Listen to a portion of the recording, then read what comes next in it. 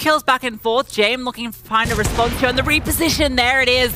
Dexter goes down, Frozen. He's forced to come over, but the utility kicker swinging before it blooms. And look at the positions. The bomb, it still has to be collected. That's the best bit. 1 minute left on the clock. Outsiders, they can just go back. James being proactive, gets legs JDC, but he's still here for the fight. Swaps over to the pistol, and guess what? That's the avenue opened up for B, because Norbert's in apartment. Oh my god, what is this round, Frozen? He's asking the same question. JDC almost gets caught up. Well, he does in the end. The duel does not favor him, you can see. He's a little bit frazzled after that one. Now Frozen, he has to be cool, calm, and collected. Not smoke, Jame.